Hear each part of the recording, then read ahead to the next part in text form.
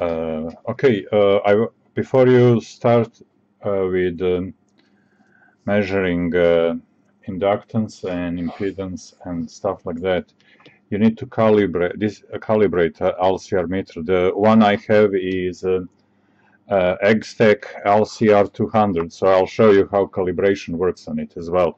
So let's say you start with open clips, and then you just go press cal for 2 seconds. Okay, then it tells you it's open, and then you just leave it open actually, and then you just go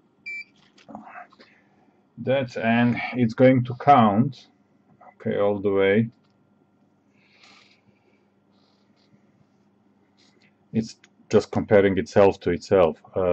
I guess that's what zeroing means. So it takes 30 seconds. 1, 2, 3, 4, 5. So, okay, and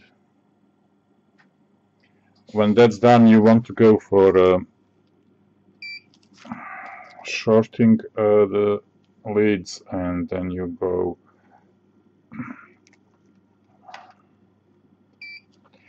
so there is, you have to have at least 1 minute for it, but eventually it's super zeroed. So this is how it works each time. There is no escape to it. So I'm providing a running commentary to save 1 minute from go get a beer, make coffee. Okay, past that, and then we are finally out of calibration mode.